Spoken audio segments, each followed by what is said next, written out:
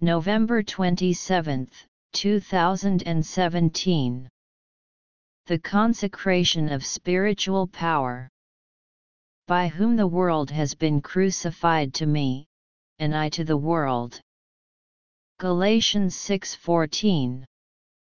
If I dwell on the cross of Christ, I do not simply become inwardly devout and solely interested in my own holiness. I become strongly focused on Jesus Christ's interests.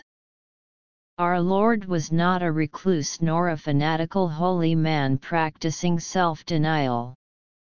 He did not physically cut himself off from society, but he was inwardly disconnected all the time. He was not aloof, but he lived in another world.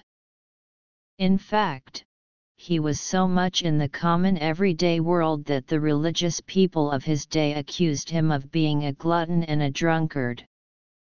Yet our Lord never allowed anything to interfere with his consecration of spiritual power.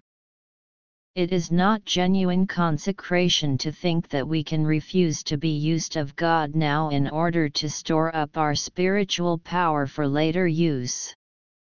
That is a hopeless mistake. The Spirit of God has set a great many people free from their sin, yet they are experiencing no fullness in their lives, no true sense of freedom. The kind of religious life we see around the world today is entirely different from the vigorous holiness of the life of Jesus Christ. I do not pray that you should take them out of the world, but that you should keep them from the evil one. John 17:15. We are to be in the world but not of it, to be separated internally, not externally. See John 17:16. We must never allow anything to interfere with the consecration of our spiritual power. Consecration, being dedicated to God's service, is our part. Sanctification, being set apart from sin and being made holy, is God's part.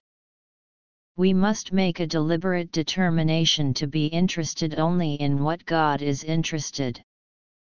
The way to make that determination, when faced with a perplexing problem, is to ask yourself, is this the kind of thing in which Jesus Christ is interested, or is it something in which the spirit that is diametrically opposed to Jesus is interested?